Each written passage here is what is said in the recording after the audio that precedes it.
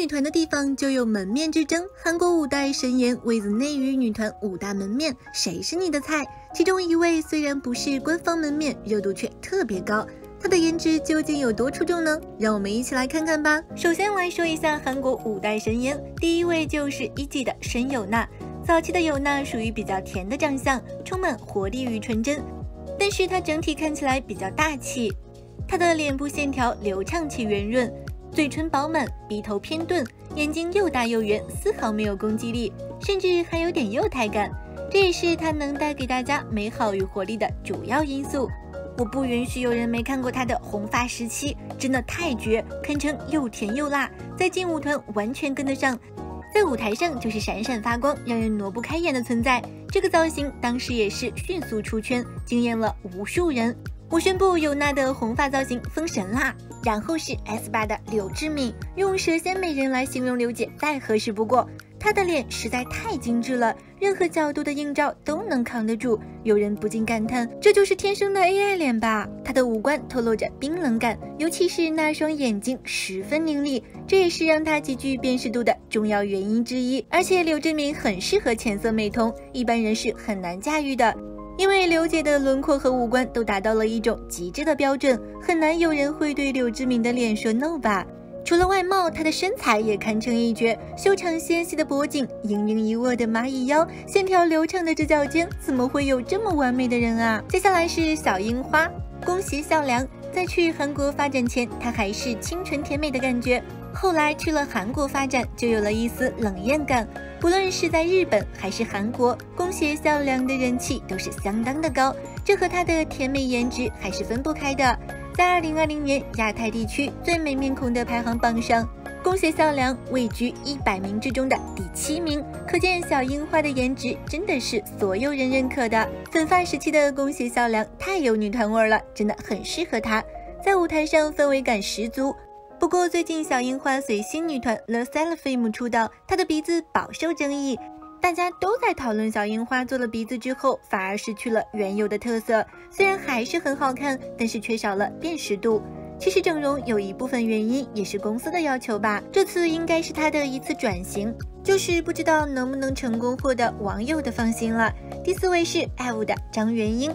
虽然有些人会觉得张元英在舞台上表情有点油腻，但不可否认，美还是美的。我认为张元英是气质类型的美女，她的五官非常立体，精致的没有缺点，视觉上给人一种满满的清秀感，脸部充满胶原蛋白，又让张元英不失少女感，用出水芙蓉来形容她最为恰当。整张脸，小星我最喜欢的就是张元英的眼睛，是典型的桃花眼，不论化什么妆都很好看。她的嘴巴也很好看，唇珠比较明显，嘴巴极具辨识度，笑起来十分有感染力。最重要的是，小圆的腿真的好长，又细又长，肚子上也没有多一点赘肉，果然美女都是自律的。小圆就是天生偶像，生下来就要吃 idol 这碗饭，真的太羡慕了。最后就是接 idol 的赵美妍。虽然说叶舒华是瓦里的官方门面，但是面姐似乎在民间呼声更高一点。目前网络上每次有关于五代女团神颜 top 的话题，候选人里一定有赵美妍。面姐的长相其实是主流型的美女，符合大众的审美。更重要的是，她的气质很好，有白富美的感觉，看起来很友善温和，但是又有距离感。赵美妍的眼睛是导致她疏离感的重要因素之一，她的眼睛没有刻意讨好，没有楚楚可怜，没有凶狠凌厉，更多的是温柔，仿佛看不出任何情绪。恰到好处的眼睛加上挺秀的直鼻，组合在一起，组成了她精灵般的绝美颜值。不过也有人说面姐的颜值没有辨识度，让人记不住她的脸。小星我倒是觉得她还挺耐看的。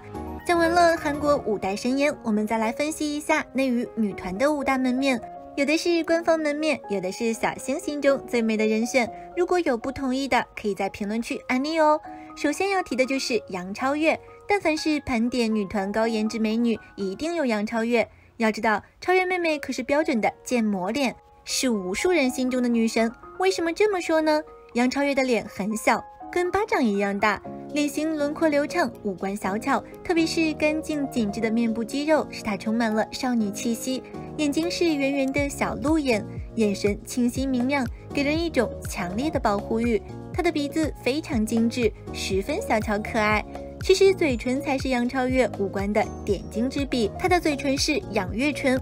当她的嘴巴闭上的时候，嘴角微微上翘，加上鼓起的唇珠，配上她清晰的唇弓，就会显得特别的俏皮可爱，整张脸简直挑不出一点毛病。第二位就是鞠婧祎，谁都在诋毁鞠婧祎，谁都想成为鞠婧祎。鞠姐是典型的氛围感美女，这和她的妆容脱不了干系。虽然饱受诟病的半永久妆容成为了很多人黑的理由，但是摸着良心说，是真的很好看啊。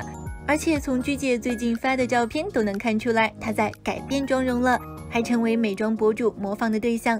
其实鞠婧祎的可塑性非常强，就算是淡妆也很好看。她的五官基础在那里，浓密发量和高颅顶显得她脸十分小巧，眼睛大而圆，十分有神，还自带卧蚕，整个眼睛很有妩媚感。鼻子挺拔俊俏，鼻基底饱满充盈，使她看起来更加精致。唇部饱满圆润，线条流畅清晰，唇峰明显，笑起来的时候自带美艳感，一颦一笑都很有感染力。The Nine里有两个人的颜值呼声也很高，一个是许佳琪，一个是喻言。先来说说许佳琪，她的长相还有点偏狐狸系，所以粉丝们还称她为小狐狸。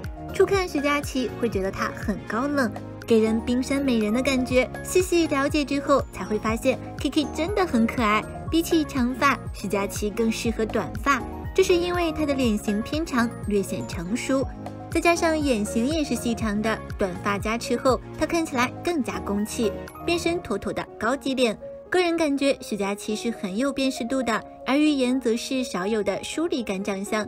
为什么她的 CP 这么多呢？好像和谁在一块都很搭，就是因为喻言长得攻气十足，有时候还有一点奶，很反差。她的骨相十分优越，脸型也很流畅，能够驾驭各种发型，不管有没有刘海，长发还是短发，都是轻松拿捏。而且她还是妆抛脸，换一种妆容看起来都不太一样，这是因为她的眉眼十分优越，下垂三白眼，外双但是不明显，眼距稍宽，能够驾驭多种眼妆。总之就是可塑性很强。最后就是樱桃少女的刘仙宁。刘仙宁的颜值是非常符合现在的主流审美的，小脸、高鼻、大眼、小嘴。从整体轮廓上来看，是一个比较亮眼夺目的美女，属于骨相美，圆头，恰到好处的眉弓衔接鼻梁，饱满的额头，眼窝微凹，十分精致。每次看樱桃的舞台，我都会被刘仙宁的美貌折服，太好看了，这就是典型的女团长相。刘姐的舞也跳得特别好，期待大美女以后的作品。看了中韩的美女，大家更喜欢哪种类型呢？好了，宝宝们，今天的视频到这里就结束啦，喜欢的点击关注，咱们下期再见哦。